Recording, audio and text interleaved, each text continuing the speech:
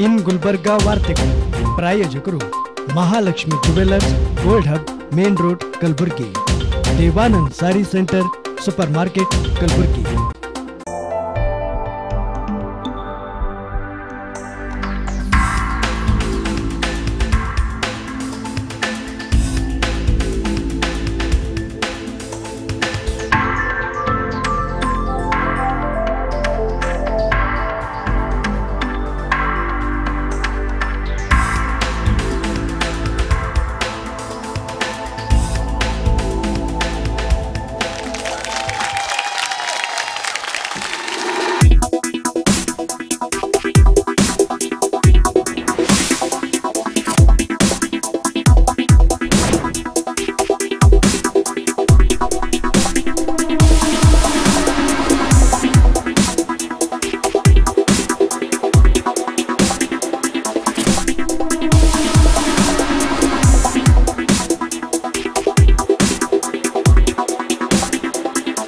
Mahalakshmi jewellers gold hub opposite KPN hospital main road Gulbarga विश्वासಕ್ಕೆ ಮತ್ತೊಂದು ಹೆಸರೇ Mahalakshmi jewellers.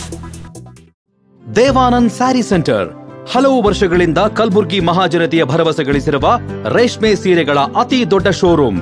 ಹಬ್ಬಗಳು, ಮದುವೆ, ಉಪನಯನ ಹಾಗೂ ನಿಮ್ಮ ಮನೆಯ ಶುಭ ಸಮಾರಂಭಗಳಿಗೆ ಬೇಕಾಗುವ ರೇಷ್ಮೆ ಸೀರೆಗಳಿಗೆ ದೂರದ ಬೆಂಗಳೂರು, ಹೈದರಾಬಾದ್ ನಗರಗಳಿಗೆ ಹೋಗುವ ಅಗತ್ಯವಿಲ್ಲ. ದೇವಾನಂದ್ ಸ್ಯಾರಿ ಸೆಂಟರ್ ನೀಡುತ್ತಿದೆ exclusive silk sari collections. Devanand sari centre ನಲ್ಲಿ ಈಗ ಮದುವೆ ಮುಂತಾದ ಶುಭ ಸಮಾರಂಭಗಳಿಗೆ ಕಾಂಚೀವರಂ ಸೇರಿದಂತೆ wedding brocade saris, pure Dharmavaram ಸೀರೆಗಳು, ಪ್ಯೂರ್ ಬನಾರಸ್ ಸೀರೆಗಳು, pure Uppada silk, pure Ilkal ಸೀರೆಗಳು, pure fancy Gadwal silk, pure Paithani ಸೀರೆಗಳು, ಪ್ಯೂರ್ ಸಾಫ್ಟ್ ಸಿಲ್ಕ್ ಸೀರೆಗಳು ವಿವಿಧ ವಿನ್ಯಾಸಗಳಲ್ಲಿ. ಕಲಬುರಗಿಯಲ್ಲೇ ಅತಿ ದೊಡ್ಡ ಮತ್ತು ವಿಶಾಲವಾದ 10,000 ಚದುರ ಅಡಿ ಇರುವ ಏಕೈಕ ಸ್ಯಾರಿ ಸೆಂಟರ್ ದೇವಾನಂದ್ ಸ್ಯಾರಿ ಸೆಂಟರ್. ಭೇಟಿ ಕೊಡಿ. ದೇವಾನಂದ್ ಸ್ಯಾರಿ ಸೆಂಟರ್, ಕಾಮತ್ ಹೋಟೆಲ್ ಹಿಂದುಗಡೆ, super market, Kalaburagi.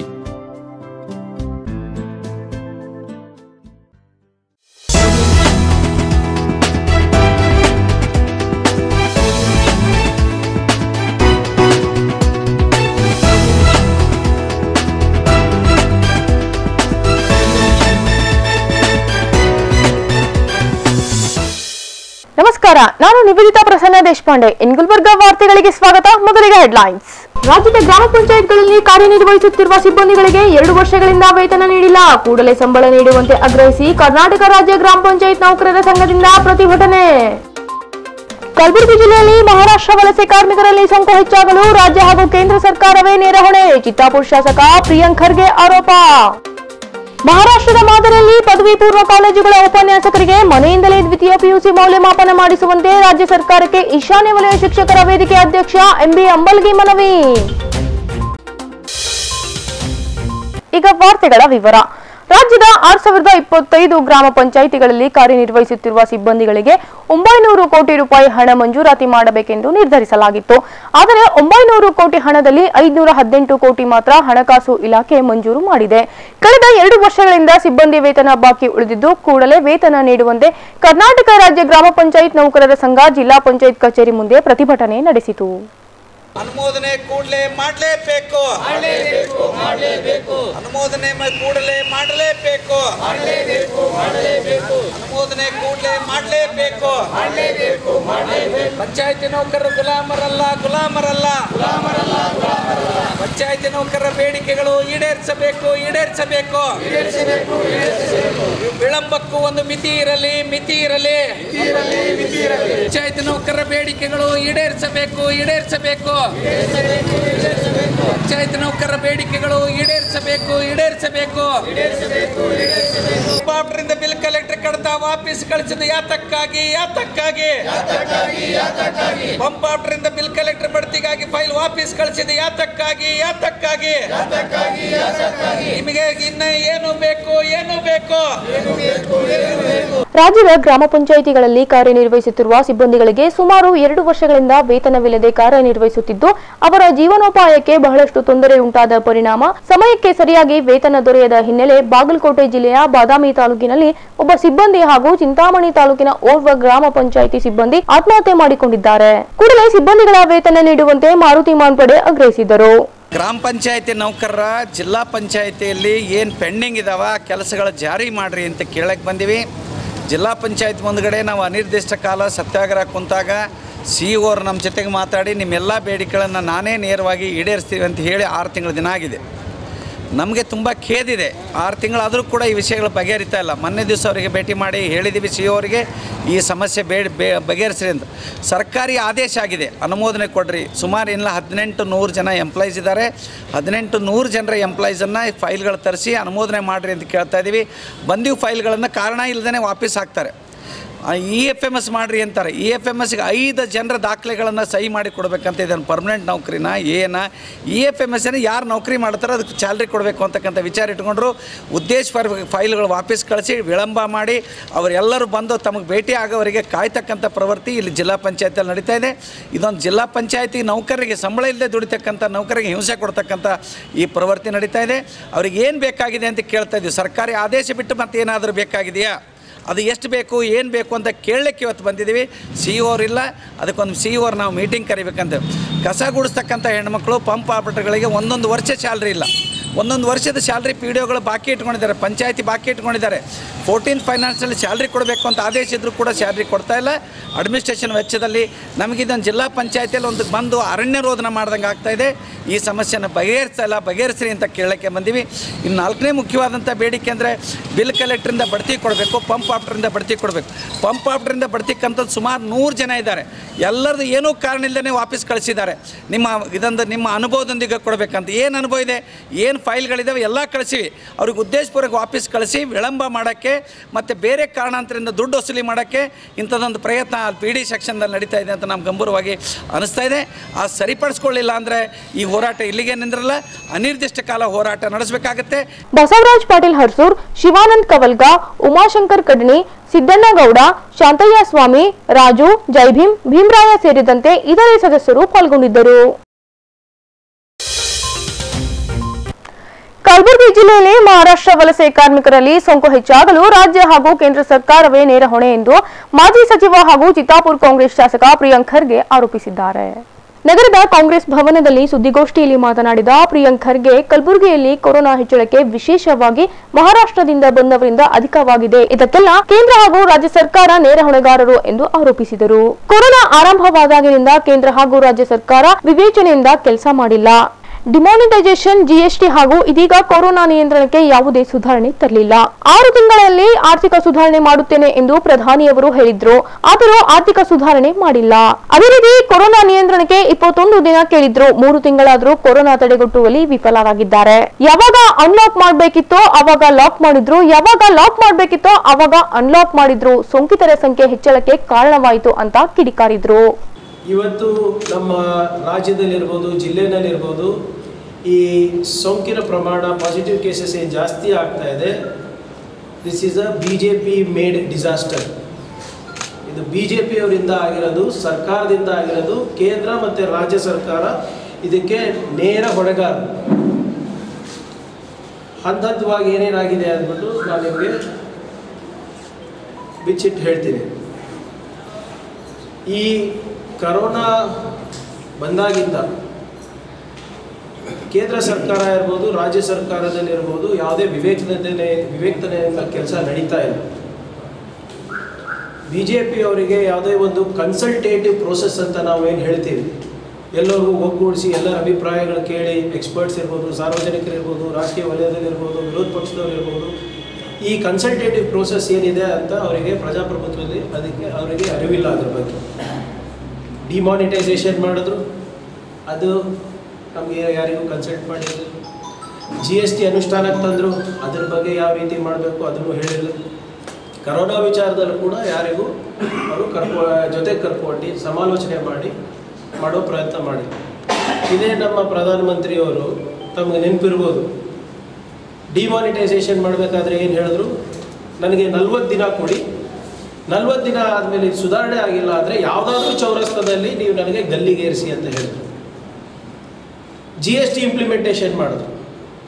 GST implementation ಮಾಡಿದಾಗ ಏನು ಹೇಳಿದ್ರು, ನಮ್ಮ ರಾಷ್ಟ್ರದ ಆರ್ಥಿಕ ಪರಿಸ್ಥಿತಿ ಸುಧಾರಣೆ ಆಗುತ್ತೆ, ನನಗೆ 6 ತಿಂಗಳು ಕೊಡಿ, 6 ತಿಂಗಳ ಒಳಗಡೆ ನಮ್ಮ ಆರ್ಥಿಕ ಪರಿಸ್ಥಿತಿ ನಾನು ಸರಿ ಮಾಡಿಲ್ಲ ಅಂದರೆ ನೀವು ನೋಡಿ ಅಂತ. ಈ ನಿಮ್ಮ ಕರೋನಾದಲ್ಲೂ ಅದೇ ಹೇಳಿದ್ರು. ಮೊದಲೇ ಲಾಕ್ಡೌನ್ ಪ್ರವಚನದಲ್ಲಿ ಏನು ಹೇಳಿದ್ರು? ಇದು ದೊಡ್ಡ ಯುದ್ಧ ಇದ್ದಂಗೆ. ಯಾವ ರೀತಿ ಕುರುಕ್ಷೇತ್ರದಲ್ಲಿ ಯುದ್ಧ ಮಾಡಿದ್ರು ಆ ರೀತಿ ನಾವು ಯುದ್ಧ ಮಾಡಬೇಕಾಗುತ್ತೆ. ನನಗೆ 21 ದಿನ ನೋಡಿ, ಇದನ್ನು ನಾನು ಸರಿಪಡಿಸ್ತೀನಿ ಅಂತ ಹೇಳಿದ್ರು. ಈಗ 3 ತಿಂಗಳಾಗ್ತಾ ಬಂತು. ಯಾಕಿದು ಜಾಸ್ತಿ ಆಗ್ತಾ ಇದೆ ಅಂತ ಅವರಿಗೆ ಗೊತ್ತಿಲ್ಲ. ಯಾವಾಗ ಅನ್ಲಾಕ್ ಮಾಡಬೇಕಾಗಿದ್ರು ಲಾಕ್ ಮಾಡಿದ್ರು, ಯಾವಾಗ ಲಾಕ್ ಮಾಡಬೇಕಾಗಿದೆ ಅನ್ಲಾಕ್ ಮಾಡ್ತಾ ಇದೆ. ಈ ಪರಿಸ್ಥಿತಿಗೆ ನಮ್ಮ ಜಿಲ್ಲೆಯಲ್ಲಿರೋದು ಅಥವಾ ನಮ್ಮ ರಾಜ್ಯದಲ್ಲಿ ಇರುವ ಪರಿಸ್ಥಿತಿಗೆ ನಾನು ಹೇಳಿದಾಗೆ BJPಯವರೇ ನೇರ ಮಾಡಿದ್ರು. ಮಾರ್ಚ್ 28ರಿಂದ ನಾನು ವೈಯಕ್ತಿಕವಾಗಿ ಈ ಸರ್ಕಾರಕ್ಕೆ ಮುಂಜಾಗ್ರತವಾಗಿ ಪತ್ರಗಳು ಬರೆದಿದ್ದೀನಿ. ಇದಕ್ಕಿಂತ ಮುಂಚೆ ಆಲ್ ಪಾರ್ಟಿ ಮೀಟಿಂಗ್ನಲ್ಲಿ DK ಶಿವಕುಮಾರ್ ಅವರು, ಸಿದ್ದರಾಮಯ್ಯ ಅವರು, ನಮ್ಮ ಪಕ್ಷದ ಮುಖಂಡರು ಹೇಳ್ತಾನೆ ಬಂದಿದ್ದಾರೆ. ಇದು ನಾವು ಉಡಾಫೆ ಮಾತಾಡ್ತಾ ಇಲ್ಲ. ಅಧಿಕೃತವಾಗಿ ನಾನು ಮಾನ್ಯ ಮುಖ್ಯಮಂತ್ರಿಗಳೇ, ನಾನಾಗಿ ಅಜಯ್ ಆಗಲಿ ಹೋಗಿ ವೈಯಕ್ತಿಕವಾಗಿ ಭೇಟಿಯಾಗಿ ಅವ್ರಿಗೆ ಹೇಳಿದ್ದೀವಿ, ನೋಡಿ ಕನ್ನಡಿಗರು ಹೊರಗಡೆ ಇದ್ದಾರೆ, ಕೂಲಿ ಕಾರ್ಮಿಕರಿದ್ದಾರೆ, ಶ್ರಮಿಕರಿದ್ದಾರೆ, ಅವ್ರಿಗೆ ಕರ್ಕೊಂಡು ಬರೋ ಜಿಮ್ಮೆದಾರಿ ನಮ್ಮ ರಾಜ್ಯದ್ದಾಗುತ್ತೆ. ನೀವು ಅವ್ರಿಗೆ ಕರ್ಕೊಂಡು ಬನ್ನಿ. ICMR ಗೈಡ್ಲೈನ್ಸ್ ಪ್ರಕಾರ ಏನು ಅವರಿಗೆ ತಪಾಸಣೆ ಮಾಡಬೇಕು, ಸ್ಟೇಟ್ ಬಾರ್ಡರ್ ಕ್ವಾರಂಟೈನಲ್ಲಿ ಮಾಡಿಸಿ ಅಥವಾ ಜಿಲ್ಲಾ ಬಾರ್ಡರ್ ಕ್ವಾರಂಟೈನ್ ಮಾಡಿಸಿ, ತಾಲೂಕು ಬಾರ್ಡರ್ ಕ್ವಾರಂಟೈನ್ ಕ್ರಿಯೇಟ್ ಮಾಡಿ, ಇನ್ಫ್ರಾಸ್ಟ್ರಕ್ಚರು ಯಾರು ಸೋಂಕಿನ ಲಕ್ಷಣ ಇದೆ ಅವರಿಗೆ ಇನ್ಸ್ಟಿಟ್ಯೂಷನಲ್ ಕ್ವಾರಂಟೈನ್ ಮಾಡಿ, ಯಾರಿಲ್ಲ ಅವರಿಗೆ ಹೋಮ್ ಕ್ವಾರಂಟೈನಿಗೆ ಆದೇಶ ಕೊಡಿ. ಅದಾದಮೇಲೆ ಮತ್ತೆ ಏಪ್ರಿಲ್ 2ನೇ ತಾರೀಕು ಬರದೆ ಹೋಗಿ ಭೇಟಿಯಾದೆ. ಅದಾದಮೇಲೆ ಮತ್ತೆ ಏಪ್ರಿಲ್ 20ಕ್ಕೆ ಬರದೆ. ಅದಾದಮೇಲೆ ಮೇ 9ಕ್ಕೆ ನೇರವಾಗಿ ನಮ್ಮ ಮುಖ್ಯಮಂತ್ರಿಗೆ NEKSRTC MDಗೂ ಪತ್ರ ಬರೆದೆ. ಇವ್ರ ಕಡೆಯಿಂದ ಆಗೋದಿಲ್ಲ, ಈ ಅಯೋಗ್ಯ ಸರ್ಕಾರ ಕಡೆಯಿಂದ ಏನೂ ಆಗೋದಿಲ್ಲ ಅಂದ್ಬಿಟ್ಟು NEKSRTC ಅಧ್ಯಕ್ಷ ಏನೋ ಮುಖಂಡರಿಗೂ ಬರೆದೆ ನಾನು, ಕೇಸರಿಗೆ. ದಯವಿಟ್ಟು ನಮಗೆ 150 ಬಸ್ ಕೊಡಿ. ಮಹಾರಾಷ್ಟ್ರದಿಂದ ದಿನ ಫೋನ್ ಬರ್ತಾ ಇದೆ, ವಲಸಿಗರಿಗೆ ಏನೇ ಶ್ರಮಿಕರು ಯಾರಿದ್ದಾರೆ ಅವ್ರಿಗೆ ಕರ್ಕೊಂಡು ಬರೋ ವ್ಯವಸ್ಥೆ ನಾವು ಮಾಡ್ತೀವಿ, ಅದಕ್ಕೆ ರೊಕ್ಕನೂ ನಾವು ಕೊಡ್ತೀವಿ ಅಂತ. ಮೇ 11ಗೆ ಮೇ 9ಕ್ಕೆ NEKSRTC ಅವ್ರು ಬರೀತಾರೆ DCಗೆ, ಇದು ಅಂತಾರಾಜ್ಯ ವಿಚಾರ ಇರೋದ್ರಿಂದ ದಯವಿಟ್ಟು ಸೂಕ್ತ ನಿರ್ದೇಶನ ಕೊಡಿ ಅಂತ. DC ಅವರು ಮೇ 11ಕ್ಕೆ ಚೀಫ್ ಸೆಕ್ರೆಟರಿಗೆ ಬರೀತಾರೆ. ಹಿಂಗೆ ಪ್ರಿಯಾಂಕ್ ಖರ್ಗೆ ಇರ್ಬೋದು, ಕಾಂಗ್ರೆಸ್ ಪಾರ್ಟಿ ಇರ್ಬೋದು, ಇವ್ರು 150 ಬಸ್ ಕೇಳ್ತಾ ಇದ್ದಾರೆ, ನಾವೇನು ಮಾಡಬೇಕು ಅಂದ್ಬಿಟ್ಟು ಸರ್ಕಾರದ ಸೂಕ್ತ ನಿರ್ದೇಶನಕ್ಕೋಸ್ಕರ ಅವ್ರು ಬರೀತಾರೆ. ಇವತ್ತೇನಿದೆ, ಇವತ್ತು ಡೇಟು. ಇವರಿಗೆ ದುಡ್ಡು ಕೊಡ್ತೀವಿ ಅಂದರೂ ಕೂಡ ಇವರಿಗೆ ಬಸ್ಗಳು ಅರೇಂಜ್ ಮಾಡೋ ಯೋಗ್ಯತೆ ಇಲ್ಲ ಅಂದರೆ ನಾವೇನು ಹೇಳಬೇಕು? ಮೇಗಿಂತ ಮುಂಚೆ 3-4 ಸಾರಿ ನಾವು ಅಧಿಕೃತವಾಗಿ ಇವರಿಗೆ ಕೊಟ್ಟಿದ್ದೀವಿ. ಇವತ್ತು ಶ್ರಮಿಕರಿಗೆ ಕಳೆದ 2-3 ತಿಂಗಳಿಂದ ಅವರಿಗೆ ಪಗಾರ ಇಲ್ಲ, ಊಟ ಇಲ್ಲ, ಅವ್ರ ತಲೆ ಮೇಲೆ ಸೂರಿಲ್ಲ. ಕಾಂಟ್ರಾಕ್ಟರ್ಗಳು ಅವ್ರಿಗೆ ಬಿಟ್ಟು ಓಡೋಗ್ಬಿಟ್ಟಿದ್ದಾರೆ. ಸರ್ಕಾರಕ್ಕೆ ಭಿಕ್ಷೆ ಬೇಡ್ತಾ ಇದ್ದಾರೆ, ನಮಗೆ ಮನೆ ಕರ್ಕೊಂಡು ಬರ್ರಿ ಅಂತ. ವಿದೇಶದಲ್ಲಿರುವವರಿಗೆ ವಂದೇ ಭಾರತ್ ಅಂದ್ಬಿಟ್ಟು ಒಂದು ಕಾರ್ಯಕ್ರಮ ಹಾಕೋತಾರೆ ಪ್ರಧಾನಮಂತ್ರಿದವರು. ವಂದೇ ಭಾರತ್ ಅಂದ್ಬಿಟ್ಟು 10 ಫ್ಲೈಟು ಫ್ರೀ ಕೊಡ್ತಾರೆ. ಈಗೆಲ್ಲ ಜನರು ಸ್ವಲ್ಪ ವಿರೋಧ ಮಾಡಿದ್ಮೇಲೆ ಈಗ ಚಾರ್ಜ್ ಮಾಡ್ತಾ ಇದ್ದಾರೆ. ವಂದೇ ಭಾರತ್ ಅಂತ ದೊಡ್ಡ ಪ್ರೋಗ್ರಾಮ್ ಮಾಡಿಬಿಟ್ಟು ಎಲ್ಲ ಮಾಧ್ಯಮದಲ್ಲಿ ಅರ್ಧ ತಾಸು ಫುಟೇಜ್, ಅರ್ಧ ತಾಸು ಕಾರ್ಯಕ್ರಮ. ಆದರೆ ಈ ದೇಶವನ್ನು ಕಟ್ಟೋರಿಗೆ, ಕೂಲಿ ಕಾರ್ಮಿಕರಿಗೆ, ಸಾಮಾನ್ಯ ವರ್ಗದ ಜನರಿಗೆ, ಯಾರು ಬೇರೆ ಕಡೆ ಹೋಗಿ ದುಡಿತಾ ಇದ್ರೆ ಅವ್ರಿಗೆ ಯಾಕೆ ವಂದೇ ಭಾರತ್ ಪ್ರೋಗ್ರಾಮ್ ಮಾಡಿಲ್ಲ? ಪತ್ರಿಕಾಗೋಷ್ಠಿಯಲ್ಲಿ ವಿಧಾನ ಪರಿಷತ್ತಿನ ಸದಸ್ಯ ತಿಪ್ಪಣ್ಣಪ್ಪ ಕಮಕ್ನೂರ್ ಹಾಗೂ ಕಾಂಗ್ರೆಸ್ ಜಿಲ್ಲಾಧ್ಯಕ್ಷ ಜಗದೇವ್ ಗುತ್ತೇದಾರ್ ಅವರು ಉಪಸ್ಥಿತರಿದ್ದರು. ಕೊರೋನಾ ಮಹಾಮಾರಿ ತಡೆಗಟ್ಟಲು ಮಹಾರಾಷ್ಟ್ರದ ಮಾದರಿಯಂತೆ ದ್ವಿತೀಯ PUC ಮೌಲ್ಯಮಾಪನವನ್ನು ಉಪನ್ಯಾಸಕರು ಮನೆಯಿಂದಲೇ ಮಾಡಿಸುವಂತೆ ಈಶಾನ್ಯ ವಲಯ ಶಿಕ್ಷಕರ ವೇದಿಕೆ ಅಧ್ಯಕ್ಷ MB ಅಂಬಲ್ಗೆ ಅವರು ರಾಜ್ಯ ಸರ್ಕಾರಕ್ಕೆ ಮನವಿ ಮಾಡಿಕೊಂಡಿದ್ದಾರೆ. ದಿನದಿಂದ ದಿನಕ್ಕೆ ಕೊರೋನಾ ಏರಿಕೆಯಾಗುತ್ತಲೇ ಇದೆ. ಇನ್ನು ಉಪನ್ಯಾಸಕರು ಪ್ರತಿದಿನ ಜಿಲ್ಲಾ ಕೇಂದ್ರಗಳಿಗೆ ಬಂದು ಮೌಲ್ಯಮಾಪನ ಮಾಡುವುದು ಕಠಿಣವಾಗುತ್ತದೆ. 50 ವರ್ಷದ ವಯೋಮಿತಿ ದಾಟಿರುವ ಉಪನ್ಯಾಸಕರಿಗೆ ಮನೆಯಲ್ಲೇ PUC ಮೌಲ್ಯಮಾಪನ ಮಾಡಲು ಅವಕಾಶ ನೀಡಬೇಕೆಂದು MB ಅಂಬಲ್ಗೆ ಅವರು ತಿಳಿಸಿದ್ದಾರೆ. ಕೊರೋನಾ ವೈರಸನ್ನು ತಡೆಗಟ್ಟಬಾರ್ದು ಅಂತ ಹೇಳಿ ಅನ್ನೋಂಥ ಉದ್ದೇಶದಿಂದ ಸರ್ಕಾರ ಸಾಕಷ್ಟು ಕ್ರಮಗಳನ್ನು ಕೈಗೊಂಡಿರ್ತಕ್ಕಂಥ ಹಿನ್ನೆಲೆಯಲ್ಲಿ ಕೆಲವು ಸಂದರ್ಭದಲ್ಲಿ ಸರ್ಕಾರ ತಾನೇ ಮಾಡಿರ್ತಕ್ಕಂಥ ನಿಯಮಗಳನ್ನು ತಪ್ತಾ ಇದೆ ಅಂತಕ್ಕಂಥ ಭಾವನೆ ನಮ್ಗೆ ಬರ್ತಾ ಇದೆ. ಉದಾಹರಣೆಗತವಾಗಿ ದ್ವಿತೀಯ PUC ಮೌಲ್ಯಮಾಪನವನ್ನು ಎಂದೋ ಮಾಡಬೇಕಾಗಿತ್ತು. ಆವಾಗ ಲಾಕ್ಡೌನ್ ಇದೆ ಅಂತ ಮಾಡಲಿಲ್ಲ. ಇವತ್ತೇನಾಗಿದೆ ಅಂದ್ರೆ ಎಲ್ಲೇನೋ ಒಂದು ಕಡೆ 50 ಜನ ಸೇರ್ಬೇಕಾದ್ರೆ ಇವರ ಅಂತ್ಯ ಸಂಸ್ಕಾರಕ್ಕಾಗಲಿ ಲಗ್ನಕ್ಕಾಗಲಿ ಸಭೆ ಸಮಾರಂಭಗಳಿಗೆ ಅವಕಾಶ ಕೊಡೋದಿಲ್ಲ.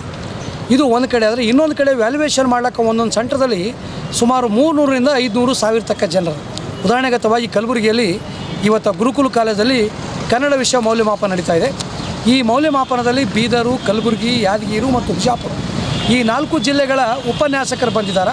ಸುಮಾರು 351 ಉಪನ್ಯಾಸಕರು, ಸುಮಾರು 51 ಪ್ರಿನ್ಸಿಪಾಲ್ಸು ಮತ್ತು ಸಿಬ್ಬಂದಿ ವರ್ಗ ಅಂದರೆ 450ರಿಂದ 500 ಜನರು ಮಾಡ್ತಾರೆ.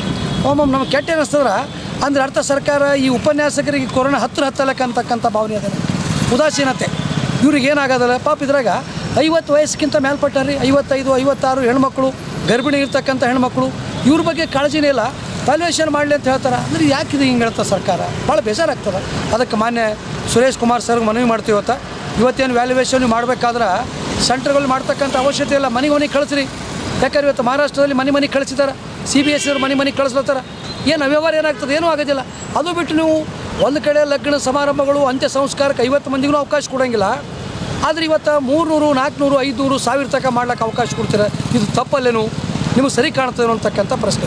ಇನ್ನೊಂದು ಏನಂದ್ರೆ ಇವತ್ತು ಸೈನ್ಸ್ ಪೇಪರ್ಗಳನ್ನು ಇವತ್ತು ಮ್ಯಾಥಮೆಟಿಕ್ಸು, ಫಿಸಿಕ್ಸು, ಕೆಮಿಸ್ಟ್ರಿ, ಬಯಾಲಜಿ ಈ ಎಲ್ಲ ವಿಷಯಗಳನ್ನು ಜಿಲ್ಲಾ ಕೇಂದ್ರಗಳಲ್ಲಿ ಮಾಡ್ತೇವೆ ಅಂತೇಳಿ 3 ದಿವಸದಿಂದ ಅನೌನ್ಸ್ ಮಾಡಿದ್ವಿ. ಇವತ್ತೇನು ಮಾಡಿರಂದ್ರೆ ಓಸು ಬೆಂಗಳೂರಾಗೆ ಮಾಡತ್ತೀರಿ, ನಾಳೆಗೆ 4ನೇ ತಾರೀಕು 5ನೇ ತಾರೀಕು ಬಂದು ಜಾಯ್ನ್ ಆಯ್ತು ಅಂತ ಹೇಳಿರಿ. ಅವ್ರು ಹೆಂಗೆ ಬರ್ಬೇಕೀಗ? ಅಂದ್ರೆ ಈಗ ಉದ್ಯಾನ ಟ್ರೈನ್ ಚಾಲು ಆಗಿದೆ, ಇಲ್ಲಿ ಬಿಡಬೇಕು, ಸಾಯ್ಬೇಕು ಅವರು. ಅವ್ರ ಹೆಣ್ಣು ಮಕ್ಳ ಗತಿ ಏನು? ಇದು ಯಾಕೆ ಥಿಂಕ್ ಮಾಡೋದಿಲ್ಲ? ಅದಕ್ಕೆ ಸನ್ಮಾನ್ಯ ಸುರೇಶ್ ಕುಮಾರ್ ಸರ್ಗೆ ದಯವಿಟ್ಟು ತಾವು ಭಾಳ ಒಳ್ಳೆ ಮಿನಿಸ್ಟ್ರು, ಯಾಕೆ ಹಿಂಗೆ ತೋತಾ ಇದ್ರು ಗೊತ್ತಿಲ್ಲ. ಏನು ವ್ಯಾಲ್ಯೂಯೇಷನ್ ಮನೆಗೆ ಕಳಿಸ್, ನಿಮಗೇನು ಫರಕ್ ಆಗದ? ಮಹಾರಾಷ್ಟ್ರದಾಗ ಮಾಡತ್ತಾರ, ಮಹಾರಾಷ್ಟ್ರ ವ್ಯಾಲ್ಯೂಯೇಷನ್ ಆಯಿತು, ನಂತರ CBSE ಅವ್ರ ಮನೆಗೆ ಕಳಿಸ್ಲತ್ತಾರ. ನೀವು ಇದಕ್ಕೆ ಏನಾಗ್ಯದ ಅನ್ಸದ? ನೀವು ಹಠಕ್ಕೆ ಬಿದ್ದಿರೇನೋ ಅಂತ ಅನಿಸ್. ಹೆಂಗಾನ ಮಾಡಬೇಕು. ದಯವಿಟ್ಟು ಈ ಒಂದು ಹಠತನವನ್ನು ತಾವು ಸರ್ಕಾರ ನಿರ್ದೇಶಕರು ಬಿಟ್ಟು, ನಾನು ಹೇಳ್ದಲ್ಲ, ಒಂದು ಕಡೆ 50 ವಯಸ್ಸಿಗಿಂತ ಮ್ಯಾಕ್ಪಟ್ಟು ಶುಗರ್ ಪೇಷೆಂಟು, ಹಾರ್ಟ್ ಪೇಷೆಂಟು ಇವರಿಗೆ ಅವಕಾಶ ಇಲ್ಲ ನಡೀತದೆ ಅಂತ ಹೇಳ್ತೀರಿ. ಇನ್ನೊಂದು ಕಡೆ ಅವ್ರು ಬರೋಂಗಿಲ್ಲ ಕೂಡ ನೋಟಿಸ್ ಕೊಡ್ತೀವಿ. ನೋಟಿಸ್ ಕೊಟ್ಟಿರಿ, ಈಗ ಪೇಪರ್ ಮುಖಾಂತರ ಬಂದದ. ಯಾಕೆ ಹಿಂಗೆ ಬರ್ತದೆ? ದಯವಿಟ್ಟು ಅದಕ್ಕೆ ಸುರೇಶ್ ಕುಮಾರ್ ಸರ್ ಅವರೇ ತಮ್ಮ ದಯವಿಟ್ಟು ಕೈ ಮುಗಿದು ಕೇಳ್ತೀವಿ. ಕಲಬುರಗಿಯಲ್ಲಿ ಇವತ್ತೇನು ಸೆಂಟ್ರ್ ಅದ, ಈ ಸೆಂಟ್ರದಲ್ಲಿ 450ರಿಂದ 500 ಜನರು ಶಾಪುರದವ್ರರ, ಬಿಜಾಪುರದವ್ರರ, ಯಾದಗಿರಿದವ್ರರ, ಭಾಲ್ಕಿ ಅವರಲ್ಲಿ ಬರಬೇಕಾದ್ರೆ 300 ಕಿಲೋಮೀಟರ್ ಇದೆ, ಕಡಿಸೆ 300 ಕಿಲೋಮೀಟರ್. ಅವ್ರು ಯಾವ ಲಾಸ್ದಾಗಿರ್ಬೇಕು, ಎಲ್ಲಿರಬೇಕು? ಇದಕ್ಕೆ ದಯವಿಟ್ಟು ಇದನ್ನು ವ್ಯಾಲ್ಯೂಯೇಷನನ್ನು ನೀವು ರದ್ದುಪಡಿಸಿ ಅವ್ರ ಮನೆಗಳಿಗೆ ಕಳಿಸಿ ವ್ಯಾಲ್ಯೂಯೇಷನ್ ಮಾಡಿ. ಯಾಕಂದ್ರೆ ಇವತ್ತು ಏನಾಗಂಗಿಲ್ಲ.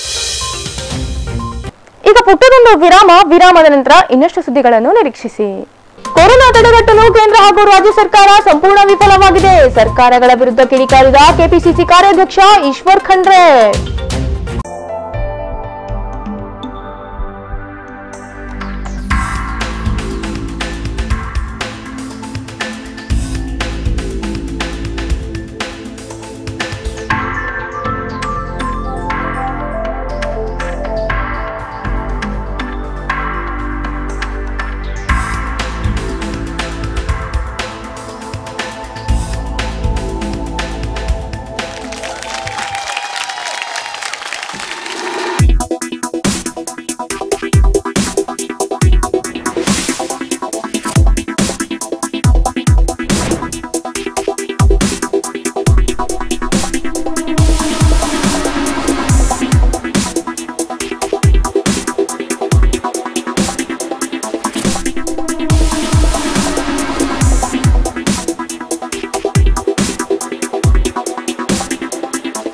Mahalakshmi jewellers, gold hub opposite KPN hospital, main road, Gulbarga.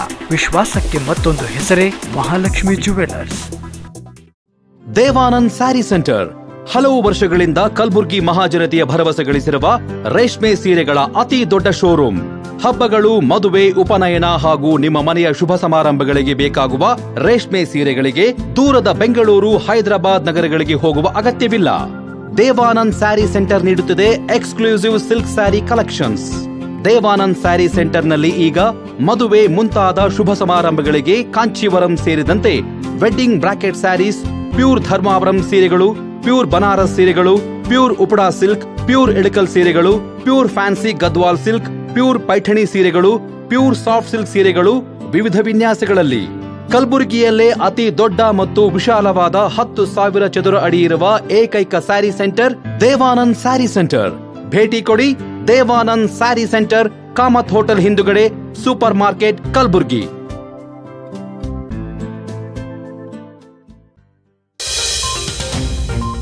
ವಿರಾಮದ ನಂತರ ಗುಲ್ಬರ್ಗ ವಾರ್ತೆಗಳಿಗೆ ಮತ್ತೊಮ್ಮೆ ಸ್ವಾಗತ. ಕೊರೋನಾದಿಂದ ನಾವೆಲ್ಲ 70 ದಿನಗಳನ್ನು ಕಳೆದಿದ್ದೇವೆ. ಕೊರೋನಾ ತಡೆಗಟ್ಟಲು ಕೇಂದ್ರ ಹಾಗೂ ರಾಜ್ಯ ಸರ್ಕಾರ ಸಂಪೂರ್ಣ ವಿಫಲರಾಗಿದ್ದಾರೆ. ವಲಸೆ ಕಾರ್ಮಿಕರು, ಬಡವರು ಅತ್ಯಂತ ಸಂಕಷ್ಟದಲ್ಲಿದ್ದಾರೆ. ಸ್ವಾತಂತ್ರ್ಯ ಬಳಿಕ ಇಂತಹ ದಿನಗಳನ್ನು ನೋಡುವಂತಾಗಿದೆ.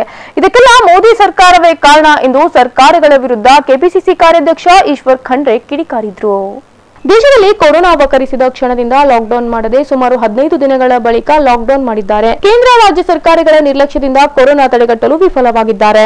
ಜನ ಸಂಕಷ್ಟದಲ್ಲಿದ್ದು ಆರ್ಥಿಕ ಉತ್ತೇಜನಕ್ಕೆ 20 ಲಕ್ಷ ಕೋಟಿ ರೂಪಾಯಿ ಬಿಡುಗಡೆ ಮಾಡಿದ್ದಾರೆ. ಗುಡ್ಡ ಆಗಿದ್ರೂ ಏನೂ ಬರಲಿಲ್ಲ ಎಂದು ಕೆಪಿಸಿಸಿ ಕಾರ್ಯಾಧ್ಯಕ್ಷ ಈಶ್ವರ್ ಖಂಡ್ರೆ ಅವರು ಸರ್ಕಾರದ ಲೋಪದೋಷಗಳನ್ನು ಎಳೆ ಎಳೆಯಾಗಿ ಹೊರಹಾಕಿದರು. ಕೊರೋನಾ ಮಹಾಮಾರಿಯಿಂದ ಇಡೀ ದೇಶದ ಜನ ಸಂಕಷ್ಟದಲ್ಲಿದ್ದಾರೆ, ತತ್ತರಿಸಿ ಹೋಗಿದ್ದಾರೆ. ನಮ್ಮ ಪಕ್ಷ ಶ್ರೀಮತಿ ಸೋನಿಯಾ ಗಾಂಧಿ ಅವರ ನೇತೃತ್ವದಲ್ಲಿ ಇಂಥ ಒಂದು ಮಹಾಮಾರಿ ಸಂದರ್ಭದಲ್ಲಿ ನಮ್ಮೆಲ್ಲ ಸಂಪೂರ್ಣವಾದಂಥ ಬೆಂಬಲ ಸಹಕಾರ ಸಹಯೋಗ ರಾಜ್ಯ ಸರ್ಕಾರ ಕೇಂದ್ರ ಸರ್ಕಾರಕ್ಕೆ ಇದೆ ಅಂತೇಳಿ ನಾವು ಮಾತು ಕೊಟ್ಟಿದ್ದಂಗೆ ನಡ್ಕೊಂಡು ಬಂದಿದ್ದೇವೆ. ಆದರೆ ಕೇಂದ್ರ ಹಾಗೂ ರಾಜ್ಯ ಸರ್ಕಾರಗಳು ಕೊರೋನಾ ಮಹಾಮಾರಿಯನ್ನು ತಡೆಗಟ್ಟಲು ಮತ್ತು ಈ ಕೊರೋನಾದಿಂದ ಏನು ಬಡವರಿಗೆ ಸಂಕಷ್ಟ ಆಯಿತು ಅದನ್ನು ನಿವಾರಣೆ ಮಾಡಲಿಕ್ಕೆ ಸಂಪೂರ್ಣವಾಗಿ ವಿಫಲವಾಗಿದ್ದಾವೆ ಅನ್ನುವಂಥ ಮಾತನ್ನು ನಾನು ಹೇಳಲಿಕ್ಕೆ ಬಯಸ್ತಾ ಇದ್ದೀನಿ. ಏಕೆಂದರೆ ಇವತ್ತು ನಾವೆಲ್ಲ ನೋಡ್ತಾ ಇದ್ದೇವೆ ಯಾವ ರೀತಿಯಲ್ಲಿ ಸರ್ಕಾರದ ಒಂದು ಅಮಾನವೀಯವಾದಂಥ ಒಂದು ನಿಷ್ಕರುಣೆಯಿಂದ ಕೂಡಿದಂಥ ಒಂದು ವರ್ತನೆ, ಅಮಾನುಷವಾದಂಥ ಒಂದು ಕೆಲವೊಂದು ಕೆಟ್ಟ ನಿರ್ಧಾರಗಳಿಂದ ಇವತ್ತೇನು ಬಡವರಿದ್ದಾರೆ, ವಲಸೆ ಕಾರ್ಮಿಕರಿದ್ದಾರೆ, ರೈತರಿದ್ದಾರೆ, ಮಹಿಳೆಯರಿದ್ದಾರೆ, ನಿರ್ಗತಿಕರಿದ್ದಾರೆ, ಸಾಂಪ್ರದಾಯಿಕ ವೃತ್ತಿ ಮಾಡುವಂಥವರು, ಬೀದಿ ಬದಿ ವ್ಯಾಪಾರಿಗಳು, ಯುವಕರು ಅವರೆಲ್ಲ ರಸ್ತೆ ಮೇಲೆ ಬಂದಿದ್ದಾರೆ. ಇಂದು ಇಡೀ ನಾವು ಮಾಧ್ಯಮದಲ್ಲಿ ನೋಡ್ತಾ ಇದ್ದೇವೆ ಯಾವ ರೀತಿಯಲ್ಲಿ ಕೋಟಿ ಕೋಟಿ ವಲಸೆ ಕಾರ್ಮಿಕರು ಇವತ್ತು ಅತ್ಯಂತ ಸಂಕಷ್ಟದಲ್ಲಿ ಡೆಲ್ಲಿಯಿಂದ, ಮುಂಬೈಯಿಂದ, ಪೂನಾದಿಂದ, ಬೇರೆ ಬೇರೆ ಕಡೆಯಿಂದ ತಮ್ಮ ತಮ್ಮ ಊರುಗಳಿಗೆ ತಲುಪಲಿಕ್ಕೆ ಇವತ್ತು ಬರೀ ಕಾಲಲ್ಲಿ ಇಂಥ ಒಂದು ಬಿಸಿಲಿನಲ್ಲಿ ಇವತ್ತು ಮಗುವಿಗೆ ಹಿಡ್ಕೊಂಡು ತಲೆ ಮೇಲೆ ಹೊತ್ತುಕೊಂಡು ಗರ್ಭಿಣಿ ಮಹಿಳೆಯರು ರಸ್ತೆ ಮೇಲೆ ಡೆಲಿವರಿ ಆಗಿದ್ದು ನೋಡಿದ್ದೇವೆ. 16 ಜನ ಗೂಡ್ಸ್ ಟ್ರೈನ್ ಕೆಳಗಡೆ ಬಂದು ಮೃತಪಟ್ಟರು. ಸುಮಾರು ಜನ ಅಪಘಾತದಲ್ಲಿ 400-500 ಜನ ಮೃತಪಟ್ಟರು. ಹಸುವಿನಿಂದ ಸಾಯ್ತಕ್ಕಂಥದ್ದು ಅತ್ಯಂತ ಕರುಣಾಜನಕವಾದಂಥ ದೃಶ್ಯಗಳು. ಸ್ವಾತಂತ್ರ್ಯ ನಂತರ ಇಂಥ ದೃಶ್ಯಗಳು ಯಾವತ್ತಿಗೂ ನಾವು ನೋಡಿರಲಿಲ್ಲ. ಇವತ್ತು ಇದಕ್ಕೆ ಯಾರು ಕಾರಣಕರ್ತರು? ಇದಕ್ಕೆ ನೇರವಾಗಿ ನರೇಂದ್ರ ಮೋದಿ ಸರ್ಕಾರನೇ ಕಾರಣ. ಯಾವುದೇ ಪೂರ್ವ ಸಿದ್ಧತೆ ಇಲ್ಲದೆ ಲಾಕ್ಡೌನ್ ಅನ್ನು ಘೋಷಣೆ ಮಾಡಿ 3 ಗಂಟೆ 4 ಗಂಟೆನೂ ಕೊಟ್ಟಿಲ್ಲ. ಈ ಕೊರೋನಾ ಮಹಾಮಾರಿ ನವೆಂಬರ್ ಡಿಸೆಂಬರ್ 2019ರಲ್ಲಿ ಚೈನಾದಲ್ಲಿ ಬಂತು. ಚೈನಾ ಲಾಕ್ಡೌನ್ ಮಾಡಿ 2 ತಿಂಗಳ ನಂತರ, ಇಟಾಲಿ ಲಾಕ್ಡೌನ್ ಮಾಡಿ 1 ತಿಂಗಳ ನಂತರ ಇವತ್ತು ಟ್ರಂಪ್ ನಮಸ್ತೆ ಕಾರ್ಯಕ್ರಮ ಮಾಡುವಂಥದ್ದರ ಮುಖಾಂತರ ತನ್ನ ಒಂದು ಸ್ವಂತ ವೈಭವ ಹೆಚ್ಚಿಗೆ ಮಾಡಿಕೊಳ್ಬೇಕು ಅನ್ನುವಂಥ ಒಂದು ಉದ್ದೇಶ, ಮಧ್ಯಪ್ರದೇಶದಲ್ಲಿ ಆಪರೇಷನ್ ಕಮಲ್ ಮಾಡುವಂಥದ್ದರ ಮುಖಾಂತರ ವಿಳಂಬ ಮಾಡಿ ಯಾವುದೇ ಪ್ರತಿಪಕ್ಷದ ಜೊತೆಯಲ್ಲಿ ಅವರಿಗೆ ವಿಶ್ವಾಸಕ್ಕೂ ತೆಗೆದುಕೊಳ್ಳದೆ, ಯಾರಿಗೂ ಮಾಹಿತಿನೂ ಕೊಡದೆ ಏಕಾಏಕಿಯಾಗಿ ಲಾಕ್ಡೌನ್ ಘೋಷಣೆ ಮಾಡಿದ್ದಕ್ಕಾಗಿ ವಲಸೆ ಕಾರ್ಮಿಕರು ಇಂದು ಇಷ್ಟೊಂದು ಸಂಕಷ್ಟದಲ್ಲಿದ್ದಾರೆ. ನಾವೆಲ್ಲ ಇಷ್ಟೊಂದು ಆರ್ಥಿಕ ಒಂದು ಸಮಸ್ಯೆಯನ್ನು ಎದುರಿಸ್ತಾ ಇದ್ದೇವೆ. ಒಂದು ವೇಳೆ ವಿದೇಶದಿಂದ ಬರುವ ವಿಮಾನಗಳು ಏನು ಜನವರಿಯಲ್ಲಿನೇ ಇಲ್ಲಿ ಬಂದಂಥ ಏನು ಪ್ರಯಾಣಿಕರಿದ್ದಾರೆ, ಇವತ್ತು ನಮ್ಮ ದೇಶದವರು ಹೊರದೇಶದಿಂದ ಬಂದಂಥವ್ರು ಇದ್ದರು, ಅವರೆಲ್ಲರಿಗೆ ಕ್ವಾರಂಟೈನ್ ಮಾಡಿ ತಪಾಸಣೆ ಮಾಡಿ ಅವರಿಗೆ ಒಳ್ಳೆಯ ರೀತಿಯಿಂದ ಮುನ್ನೆಚ್ಚರಿಕೆ ಮುಂಜಾಗ್ರತೆ ಕ್ರಮ ತೆಗೆದುಕೊಂಡ್ರೆ ಇಷ್ಟೊಂದು ಆರ್ಥಿಕ ಸಂಕಷ್ಟ ಆಗ್ತಾ ಇದ್ದಿಲ್ಲ. ಇವತ್ತೇನು ಲಾಕ್ಡೌನ್ ಪ್ರಾರಂಭ ಮಾಡಿದ್ದಾಗ 500 ಪ್ರಕರಣಗಳಿದ್ದು ಈ 2 ಲಕ್ಷದ ಗಡಿಯವರೆಗೆ ನಾವು ದಾಟಿದ್ದೇವೆ. ಇದಕ್ಕೆ ಕೇಂದ್ರದ ಒಂದು ಅಸಡ್ಡೆ, ಕೇಂದ್ರ ರಾಜ್ಯ ಸರ್ಕಾರಗಳ ನಿರ್ಲಕ್ಷ್ಯ, ಅವರು ಸಂಪೂರ್ಣವಾಗಿ ಈ ಮಹಾಮಾರಿಯನ್ನು ತಡೆಗಟ್ಟಲಿಕ್ಕೆ ವಿಫಲರಾಗಿದ್ದಾರೆ ಅನ್ನುವಂಥ ಮಾತನ್ನು ನಾನು ಮತ್ತೊಮ್ಮೆ ಹೇಳಲಿಕ್ಕೆ ಬಯಸ್ತಾ ಇದ್ದೀನಿ. ಇಂದು ಜನ ಏನು ಸಂಕಷ್ಟಿದ್ದಾರೆ ಅದನ್ನು ಪರಿಹಾರ ಮಾಡುವಂಥ ದೃಷ್ಟಿಯಿಂದ ಕೇಂದ್ರ ಸರ್ಕಾರ ಯಾವುದೇ ಉತ್ತಮವಾದಂಥ ಒಂದು ತೀರ್ಮಾನಗಳು ತೆಗೆದುಕೊಳ್ತಾ ಇಲ್ಲ. 20 ಲಕ್ಷ ಕೋಟಿ ರೂಪಾಯಿಯ ಒಂದು ಪ್ಯಾಕೇಜ್ ಅನ್ನು ಘೋಷಣೆ ಮಾಡಿದ್ದಾರೆ ಆರ್ಥಿಕ ಉತ್ತೇಜನಕ್ಕಾಗಿ. ಎಲ್ಲಿದೆ ಈ ಪ್ಯಾಕೇಜ್? ಈ ಪ್ಯಾಕೇಜ್ ಕೇಳಿದರೆ ಆಕಾಶ ತೋರಿಸ್ತಾರೆ, ದೂರದ ಬೆಟ್ಟ ತೋರಿಸ್ತಾರೆ. ಏನು ಬೆಟ್ಟದ ಮೇಲೆ ಇದೆಯಾ, ಆಕಾಶದಲ್ಲಿದೆಯಾ ಪ್ಯಾಕೇಜ್? ಯಾರಿಗೆ ಎಷ್ಟು ಹಣ ದೊರಕಿತು? ಪ್ರಧಾನಮಂತ್ರಿಯವರು ಹೇಳಿದಂಥ ಸಂದರ್ಭದಲ್ಲಿ ಇಡೀ 135 ಕೋಟಿ ಜನ ಯಾರ್ಯಾರಿಗೆ ಎಷ್ಟೆಷ್ಟು ಹಣ ಬರ್ತದೆ ಅಂತ ಲೆಕ್ಕಾಚಾರದಲ್ಲಿದ್ದರು. ಆದರೆ ಇವತ್ತಿನವರೆಗೆ ಬರೀ ಸಣ್ಣ ಮತ್ತು ಅತಿ ಸಣ್ಣ ಸೂಕ್ಷ್ಮ ಕೈಗಾರಿಕೆಗಳಿಗೆ 3 ಲಕ್ಷ ಕೋಟಿ ಸಾಲ ಯಾರಿಗೆ ಕೊಡ್ತಾರೆ? ಸಾಲ ಯಾರು ಆದಾಯ ತೆರಿಗೆ ಪಾವತಿ ಮಾಡಿದ್ದಾರೆ ಅಂಥವರಿಗೆ ಮತ್ತೆ ಪುನಃ ಸಾಲ ಸಿಗ್ತದೆ. ಯಾರು ಅರ್ಹರಿದ್ದಾರೆ, ಬಡವರಿದ್ದಾರೆ, ಯಾರು ಅನೇಕ ಕೈಗಾರಿಕೆಗಳು ಮುಚ್ಚಲ್ಪಟ್ಟಿದ್ದಾವೆ ಅವರಿಗೆ ಆರ್ಥಿಕ ಉತ್ತೇಜನ ಕೊಡುವಂಥದ್ದು ರೀತಿಯಲ್ಲಿ ಯಾವ ಬ್ಯಾಂಕಿನವರು ಸಾಲ ಕೊಡೋದಿಲ್ಲ. ಮಾಜಿ ಮಂತ್ರಿ ಪ್ರಿಯಾಂಕ್ ಖರ್ಗೆ, ಕೆಪಿಸಿಸಿ ಕಾರ್ಯಾಧ್ಯಕ್ಷ ವಸಂತ್ ಕುಮಾರ್, ಮಾಜಿ ಸಚಿವ ಡಾಕ್ಟರ್ ಶರಣ್ ಪ್ರಕಾಶ್ ಪಾಟೀಲ್, ವಿಧಾನ ಪರಿಷತ್ತಿನ ಸದಸ್ಯ ತಿಪ್ಪಣ್ಣಪ್ಪ ಕಮಕ್ನೂರ್, ಜಿಲ್ಲಾಧ್ಯಕ್ಷ ಜಗದೇವ್ ಗುತ್ತೇದಾರ್ ಸೇರಿದಂತೆ ಅನೇಕ ಮುಖಂಡರು ಉಪಸ್ಥಿತರಿದ್ದರು. ಕಲಬುರಗಿಯ ಇಂದಿನ ಹವಾಮಾನ ಹೇಗಿದೆ?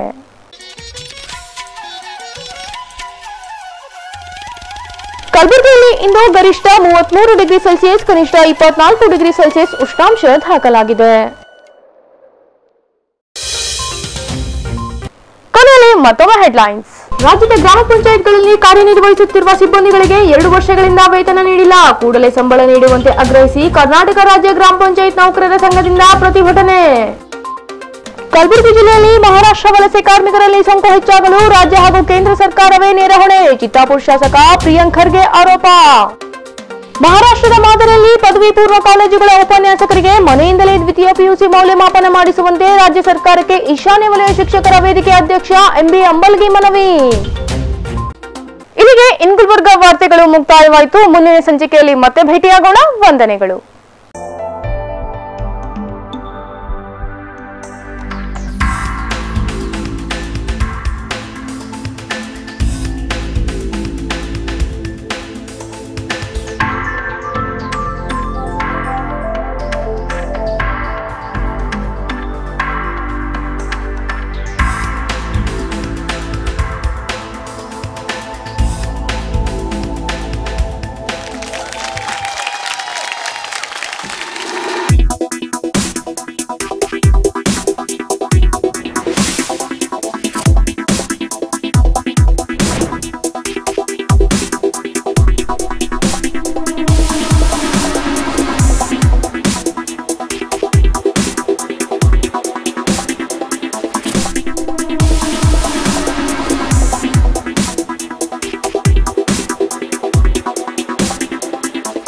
Mahalakshmi jewellers, gold hub opposite KPN hospital, main road, Gulbarga.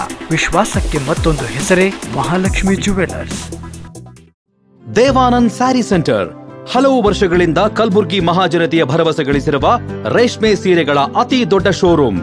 ಹಬ್ಬಗಳು, ಮದುವೆ, ಉಪನಯನ ಹಾಗೂ ನಿಮ್ಮ ಮನೆಯ ಶುಭ ಸಮಾರಂಭಗಳಿಗೆ ಬೇಕಾಗುವ ರೇಷ್ಮೆ ಸೀರೆಗಳಿಗೆ ದೂರದ ಬೆಂಗಳೂರು, ಹೈದರಾಬಾದ್ ನಗರಗಳಿಗೆ ಹೋಗುವ ಅಗತ್ಯವಿಲ್ಲ. ದೇವಾನಂದ್ ಸ್ಯಾರಿ ಸೆಂಟರ್ ನೀಡುತ್ತಿದೆ exclusive silk sari collections. Devanand sari ಸೆಂಟರ್ನಲ್ಲಿ ಈಗ ಮದುವೆ ಮುಂತಾದ ಶುಭ ಸಮಾರಂಭಗಳಿಗೆ ಕಾಂಚೀವರಂ ಸೇರಿದಂತೆ wedding brocade saris, pure Dharmavaram ಸೀರೆಗಳು, ಪ್ಯೂರ್ ಬನಾರಸ್ ಸೀರೆಗಳು, pure Uppada silk, pure Ilkal ಸೀರೆಗಳು, pure fancy Gadwal silk, pure Paithani ಸೀರೆಗಳು, ಪ್ಯೂರ್ ಸಾಫ್ಟ್ ಸಿಲ್ಕ್ ಸೀರೆಗಳು ವಿವಿಧ ವಿನ್ಯಾಸಗಳಲ್ಲಿ. ಕಲಬುರಗಿಯಲ್ಲೇ ಅತಿ ದೊಡ್ಡ ಮತ್ತು ವಿಶಾಲವಾದ 10,000 ಚದುರ ಅಡಿ ಇರುವ ಏಕೈಕ ಸ್ಯಾರಿ ಸೆಂಟರ್ ದೇವಾನಂದ್ ಸ್ಯಾರಿ ಸೆಂಟರ್. ಭೇಟಿ ಕೊಡಿ. ದೇವಾನಂದ್ ಸ್ಯಾರಿ ಸೆಂಟರ್, ಕಾಮತ್ ಹೋಟೆಲ್ ಹಿಂದುಗಡೆ, ಸೂಪರ್ ಮಾರ್ಕೆಟ್, ಕಲಬುರಗಿ.